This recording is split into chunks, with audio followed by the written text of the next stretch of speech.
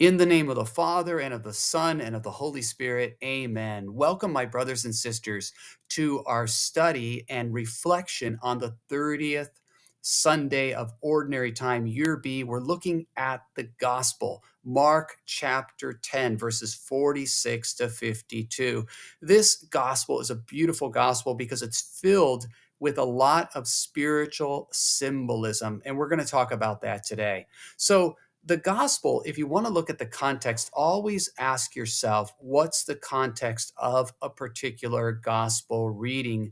And that will really help you to understand that gospel. So, the context to this reading that we have today in Mark chapter 10, verses 46 to 52, it really picks up in Mark chapter 8. And in Mark chapter 8, Jesus begins to speak about his cross. It all begins after Peter points out that Jesus is the Messiah. Go to Mark chapter 8, verse 34 and onward. And then Jesus begins to talk about his passion in chapter 8, the very first time. They're all the way in the north of Israel. And after that, they journey down into the area of Galilee, and he speaks about his passion a second time in Mark chapter 9. And then they're journeying towards Jerusalem, and Jesus is leading the way to Jerusalem. If you go to Mark chapter 10, right around verse 30 to 34, you can see that Jesus is leading the way to Jerusalem. And his disciples are actually in fear. They're marveling that he's leading the way, but they're also in fear. And that's when he speaks about his passion, his suffering, his death, his resurrection a third time. It's the third prophecy about his passion. And this is all forming the context. And his own disciples fail to understand the cross. They fail to understand that he has come to give his life for our salvation. How many times have we failed to understand the cross in our own life? And so, in the context of all of these events, in the context of James and John, the sons of Zebedee, wanting to be at the right and the left of our Lord Jesus and failing to understand the cross, we have today's gospel. So let's talk about blind Bartimaeus and all the spiritual symbolism in this reading. So it says that they came to Jericho. So they're getting really close to Jerusalem. Jerusalem, before you go up to Jerusalem, if you're coming from the east, and that's where they're coming from the side where the Dead Sea is. And so they're passing through Jericho as they're going up to Jerusalem. Many people, when they go to visit Jerusalem, they actually go the opposite journey. They go from Jerusalem down to Jericho. And so just imagine Jesus coming up, he's going through Jericho, and now they're going to ascend up to Jerusalem from Jericho. Jericho is about 800 feet below sea level. Imagine that. And they're going to go up to Jerusalem, which is over 2,400 feet above sea level. And so it says, as he was leaving Jericho. Jericho is very symbolic because when you read the book of Joshua, the great battle of Jericho is one of the symbolic battles that underlines how the Lord will conquer, you could essentially say, the gods of the Canaanites, okay? It's the city of the moon god, Jericho. And so the great battle of Jericho, it's a battle of faith when Israel, when they circle the city for 7 days, and then they circle it 7 times on the seventh day. You can find all that in the book of Joshua, chapter 6. And if you go to the playlist on my channel, I have videos on the book of Joshua which cover that. But they're going up from Jericho. They're leaving Jericho, heading to Jerusalem with his disciples and a great multitude. So you can just imagine the scene. The 12 disciples of Jesus, also known as apostles, other committed disciples of Jesus, and a great multitude of people. And they're all going to Jerusalem, and they don't understand the cross. And so immediately they encounter this man, and his name is Bartimaeus. Now, in Aramaic, which is the lingua franca of the time, Bar could mean son. Okay. So this man's name is son of Timaeus. Okay. And so it's kind of interesting that he's called Bartimaeus and then also called son of Timaeus, because essentially you're saying the same thing twice. Bartimaeus, a blind beggar, the son of Timaeus. Okay. We got that. So Bar can mean like son, and then Timaeus, or Bartimaeus, son of Timaeus. So he's called a blind beggar. And this is really interesting because I put it in red in the reading. You could see how again and again he's called blind man, blind man, blind man. And this is not an accident, because in the book of Isaiah, there's a very profound sense of Israel being spiritually blind. And we're going to look at my notes in a moment and talk about this. So just hold that thought. Here's a man who's physically blind, but he's not spiritually blind.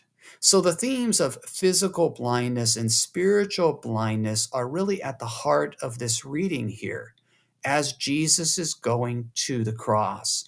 And this is really important because, as I mentioned before, there are many times in our own lives where we fail to understand the cross of Christ. We want a Messiah without a cross. This is our society today. Back in the 90s, especially the 80s and 90s, there was a huge movement in the United States, and many people referred to it as the prosperity gospel, health and wealth. You believe in Jesus, and he gives you health and he gives you wealth. And this was very popular for maybe a generation or so. But then after a while, people started to say the whole thing about the prosperity gospel is that essentially it denies the cross of Christ. It denies the aspects of the crucified Messiah that are part of the faith, and namely that the love that we have in the new and eternal covenant, it's a sacrificial love. A Messiah who is manifesting a sacrificial love, and a Messiah who is calling us as disciples to live out a sacrificial love of commitment. So we live in a society of fast food where our pleasures are satisfied right away. And the faith that we live is different. It calls for perseverance. It calls for us to hang in there during trials and difficulties and be committed even when, it's maybe not what I'm feeling. A gospel that tells us not to follow our feelings, but to follow Jesus. You often hear people say, follow your heart. And our response to them would be, I don't want to follow my heart. The human heart is deceptive, says Jeremiah chapter 17. I don't want to follow my heart. I don't want to follow my feelings. I want to follow Jesus. I want to pick up my cross and follow him. I want to live the sacrificial love of the new and eternal covenant, because through that sacrificial love, true love is manifested. And that's what every marriage will tell you if they've been through a lot of trials and tribulations. They'll say that through all their sacrifices, their trials, their tribulations, they discovered what their marriage was really all about. So my brothers and sisters, blind Bartimaeus, this encounter with Jesus can teach us a lot. So it says that the multitude is following Jesus. His disciples are following him, which would include the apostles and other disciples. And they encounter Bartimaeus, a blind beggar, the son of Timaeus, sitting by the roadside. So the image of sitting by the roadside is very important for Mark, because Mark is taking us on a journey to the foot of the cross, okay? And so here's a man who's sitting by the roadside as Jesus is taking the multitude to the foot of the cross. And the question is, are you going to follow Jesus too? Are you going to follow him to the foot of the cross? And so it says, and when he heard that it was Jesus of Nazareth, he's heard about Jesus. He's probably heard about all the miracles that Jesus has done, all the healing that he has done. And he began to cry out and say, Son of David, have mercy on me. And now what Bartimaeus says is really incredible, because very few people recognize Jesus as the Son of David It's a backwards way of saying you're potentially the king of Israel. You're a candidate for the throne because the king of Israel could only be a Davidic descendant. God made a great promise to David in 2 Samuel chapter 7, verses 10 through 16. He promised David that you will always have a descendant upon your throne, and your throne will be eternal. And so, how will this promise be completed? We know the answer. Jesus Christ, a descendant of David, will reign for all of eternity over a kingdom that is ever expanding and has no end. So here's Bartimaeus. He's putting it all together. Son of David. And his second petition is even more startling. He doesn't say, heal me. He doesn't say, take away my blindness. The first thing he is asking for is, have mercy on me. And this is really why this reading is so theologically filled with symbolism. Bartimaeus recognizes something about Jesus's identity. He's potentially the king of Israel. He's the son of David. He's the one that we're waiting for. And he also recognizes what he needs as a disciple. The thing that we need before we need anything else. We need mercy. We need forgiveness. This is the very reason why when we come to celebrate Mass, we begin by turning to the Lord and asking for forgiveness of our sins. And a lot of times, people will feel uncomfortable at that moment. Why do we need to start every Mass and ask for forgiveness of our sins? Because when we open our eyes spiritually and when we recognize what do we need most, we will recognize Jesus, the King of Israel, the promised Messiah. He has come to give us forgiveness. And so the request of Bartimaeus is extremely important. Here's a man who needs healing. He wants to see, but he recognizes there's something I need even more than curing my blindness. I need mercy. And so I like to say that he's blind, but he can see spiritually. He recognizes what he needs. And this is what helps us in our own spiritual blindness, in our own walk with Christ. The more we're able to recognize that we need his mercy and we turn to him, the King of Kings, asking him for mercy and forgiveness, then our spiritual blindness will be taken away. Then we will begin to see more clearly what God wants for us in our life. A lot of times people will say, I'm not sure what God wants for me. And I'll say to them, the first step is turn to him, give your whole life to him, recognize who he is, and ask him for mercy. And so the words of Bartimaeus, Jesus, son of David, have mercy on me. These words should pierce our hearts. These words should tell us something about our own life. And so in verse 48, it says, many rebuked him. Can you just imagine the multitude saying, shut up, be quiet, calm down, leave him alone. They were telling him to be silent, but he cried out all the more. And I love the image of Bartimaeus crying out all the more. He doesn't give up. There's times when we're going to meet opposition in the church. We might even meet people in our parishes who are not living the most Christian life of faith. Don't let that disturb your faith. When you meet resistance, even when you meet resistance in the church, don't let that be a barrier to your faith. Don't let that destroy your faith. Here are disciples of Jesus. Here's a multitude following Jesus, and they're telling Bartimaeus, be quiet. But he's not disturbed by that. He doesn't say, I'm not going to follow this guy or run away. He has what you call perseverance. We need to have perseverance if we're going to follow Christ. So I like the fact that he doesn't give up. And he calls out all the more. He's crying out, Son of David, have mercy on me.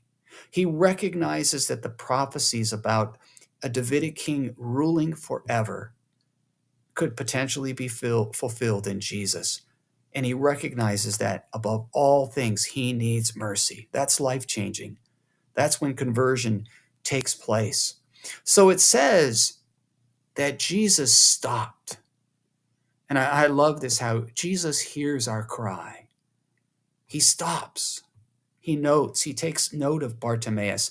There's a beautiful image in the book of Job, if you read the book of Job, where the Lord says to the Hasatan, the Satan, the adversary, he says to him 2 times, "Have you noticed my servant Job?" And you see something similar here. The crowd doesn't want to listen to Bartimaeus. They want him to be quiet. But Jesus listens. Jesus stops. We live in a similar world, my brothers and sisters. This world doesn't want to listen to the good news of the gospel. But we should have the same persistence and perseverance that Bartimaeus had, knowing that this is what our Lord wants. He wants the good news of the gospel proclaimed to all nations. And part of the good news is the message that all of us are sinners. All of us need to repent. All of us need conversion. And so Jesus stopped, and it says that he said, "Call him." So notice how our Lord personally is asking for Bartimaeus. He's asking them, "Call him." And they called the blind man. So Mark is playing on the words here. Notice how he's calling Bartimaeus the blind man, because he's underlining something about blindness. There's a difference between spiritual blindness and physical blindness. Here's a blind man who can see spiritually. And that's what God wants us to do. He wants to take away all of our spiritual blindness so that we can give our life completely to him, so that we can say, "I give this life to you, Lord. Take over. It's yours. Guide me." And so look at what they say to him. They say 3 things to him, which are really beautiful. Take heart, rise, he's calling you. And that's what I say to every one of you today, to every person watching this video. Take heart, get up, he's calling you. So there's a lot of symbolism in this reading here, theologically. Do you realize that Jesus is calling you? Do you realize that he wants to encourage you, and he wants you to get up and to do his will? And so in verse 50, it says, throwing off his mantle, he sprang up and he came to Jesus. I love looking at the reactions of people because it tells us something about our own life as disciples. We want to run to him. We want to get up and make changes immediately. Don't procrastinate. Bartimaeus didn't procrastinate. He threw off his mantle. He sprang up and he came to Jesus. And that's a beautiful image for us because we sometimes procrastinate. I love the image in Luke's gospel of Mary going with haste to visit Elizabeth. Isn't that beautiful? And so in verse 51, it says, Jesus said to him, "What do you want me to do for you?" And so notice this. First, he was asking for mercy. And that's the beginning. Jesus noticed. He called him. Bartimaeus ran to him. And now he's asking for a more specific question. What do you need? And so there's something beautiful here. First, we recognize that we need God's mercy. Then we start to work on all the specific things in our life that need change. And sometimes it's a lifetime of work. Each one of us is a work in progress. So now we're going to focus a little more specifically. Notice how it's underlining the blind man, the blind man. What do you want me to do for you? Now it's a little bit of a focusing in on what Bartimaeus needs. And the blind man said, "Master, let me receive my sight." Notice how he calls Jesus Master. And there's something that changes in our life. It's one thing if we just go to Jesus and we ask for things, okay? All right. A lot of times when our faith is, really not that mature, we're going to Jesus and we're asking for things. It's another thing when we turn to Jesus and we call him Master, Lord, and God. And so there's a big change that takes place when he becomes our master, our Lord, and our God. Remember those words of Thomas in John's gospel, John chapter 20, verse 28, when Thomas finally encountered the risen Lord and he said, "My Lord and my God." And so I want to ask you, are you just going to Jesus only because you want something? Or are you serving him as a disciple? Do you recognize him as your Lord and your God and your master? So look at what Bartimaeus says. As he comes to Jesus, he says, "Master, let me receive my sight." And Jesus says to him, "Go your way. Your faith has made you well." He's underlining the importance of the gift of faith. And he's telling him, go your way. In other words, you're healed. You're free to do whatever you want now. Now you're free. True freedom, my brothers and sisters, is when we give our lives in service to Jesus. So Bartimaeus is not going to do whatever he wants. The people of Israel, they made the mistake of wanting to go back to Egypt when they were freed from Egypt in the book of Exodus. Many people make the same mistake. They misuse their freedom. They use their freedom and they misuse their freedom and they become slaves of sin. Jesus wants to free us from the slavery of sin, and he wants us to give our lives in service to him. So he says, go your way, your faith has made you well. But look at what Bartimaeus does. It says immediately he received his sight. He was healed. But look at what he does. He follows him, Jesus, on the way. And where are they going? Where is the way taking him? It's the way of the cross. He's following Jesus to the cross. And so Mark is really telling you something about being spiritually healed of your blindness. Bartimaeus, the blind man, can see. He recognizes Jesus as the Son of David. He recognizes that he needs mercy. He calls Jesus Master.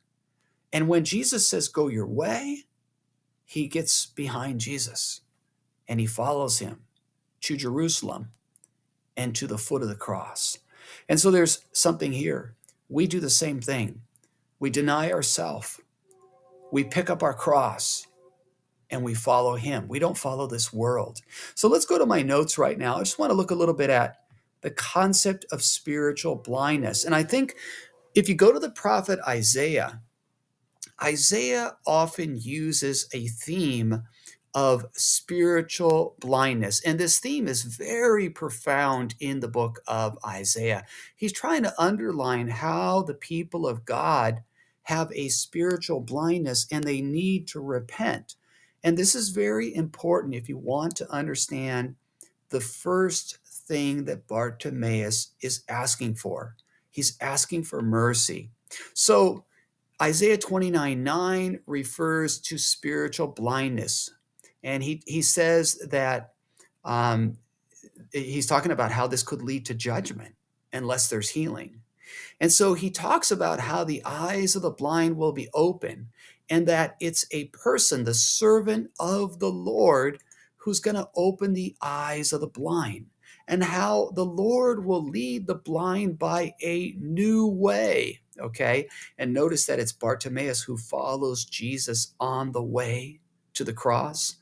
The blind are exhorted to see. In other words, the blind are exhorted to leave behind their spiritual blindness. In other words, there has to be conversion. There has to be repentance for this to happen. It's the servant Israel who's described as being blind, and also the servant of the Lord who will heal this blindness. The Lord will ransom his people. He will bring forth the blind. The watchmen, the kings, the priests, the prophets are blind because they're not leading the people correctly. Okay? And so Isaiah preaches against that. Israel's described as placing their hands along the wall like blind people. So you get the idea. Isaiah is speaking of spiritual blindness, which the Lord will take away. They're spiritually blind because they've rebelled. They're not living the faith.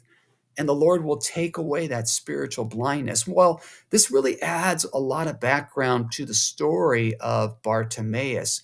You can really see, if you look at this gospel closely, you read it and you go, wow, the blind man recognizes Jesus as the Son of David. He's asking for mercy. He's calling Jesus Master, and he's following him on the way to the cross. And this is what happens to me and you as disciples of Jesus. When we repent of our sin, when there's true conversion, our spiritual blindness is taken away. We leave behind the slavery of sin. We pick up our cross. We deny ourselves, pick up our cross, and we follow Jesus. We walk against the current of this world. We walk against the values of this world, and we share the good news of the gospel to the whole world. My brothers and sisters, may we share this message with others so that they can leave behind their spiritual blindness and follow Christ. In the name of the Father, and of the Son, and of the Holy Spirit, amen.